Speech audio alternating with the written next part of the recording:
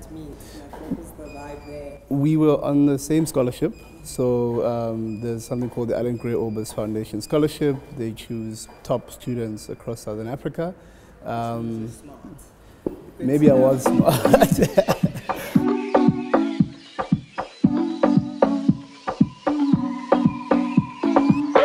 Yeah, grew into business. I think already by second semester we were running a business. It was a financial education game type situation. We ran that throughout varsity. The business grew pretty quickly. And post varsity, we then came to Johannesburg. He had a chance to go to Israel.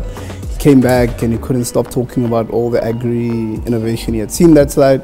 And initially, agriculture is not a very sexy industry from the outside. It looks pretty dirty and all of that. But I'm a numbers guy. So I think once I started looking at the numbers, you know, we have most of the world's arable land, 60% odd is here, of the world's remaining arable land. Almost everybody on the continent is dependent on agriculture for survival. It just didn't make sense that we were getting more food in than what we were taking out. You know, we are ideally positioned to be supplying the world 10 times over. And I think that's where the journey began.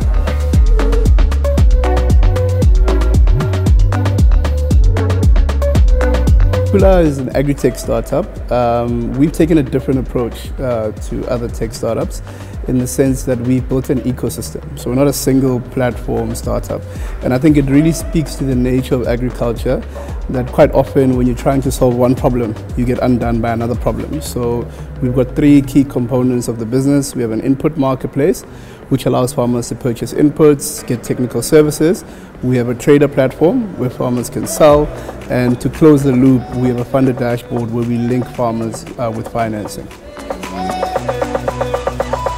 I think farmers need practical solutions. I think there's a lot of tech solutions that are being brought into agriculture which don't really move the needle for farmers. You're dealing with people who have every possible problem thrown at them, you know, and a lot of them are actually doing it for survival. You know, if you're coming with solutions that don't move the needle, that don't address their immediate concerns, you know, they don't have a big appetite to take that on.